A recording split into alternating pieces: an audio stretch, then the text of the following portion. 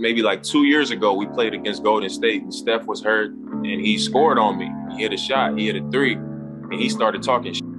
I don't talk shit. I kind of look back like, what? So I think I had like 40, but we lost at Golden State. I'm at the free throw line and he's just back there just talking. So I turned to him and I'm like, man, shut up. He was like, make me. Then like shortly after that, we played him on, I think, MLK Day, and he was on the bench. And I started the game real slow. He says, oh, he ain't on tonight. So I turn and look at him. Draymond is sitting next to him. In that game, I end up scoring 60 points and we beat him. And I just remember telling Draymond, like, man, I don't mess with that dude like that. Like, I don't like him.